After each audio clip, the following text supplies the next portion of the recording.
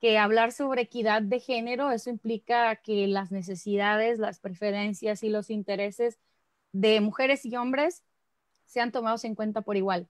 Esto no quiere decir, por ejemplo, igualar el número de mujeres árbitros, que si son 50 hombres, que existan 50 mujeres, porque realmente a lo mejor ni siquiera existen 50 mujeres que estén interesadas. Todavía tampoco creo que lleguemos a ese punto en donde sean tanta la cantidad de mujeres que deseen estar.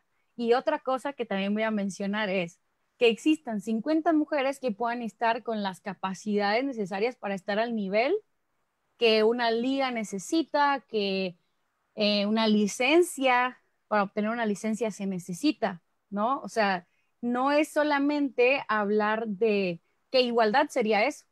Hablar de igualdad sería tener 50 o 10 licencias internacionales para hombres y 10 para mujeres.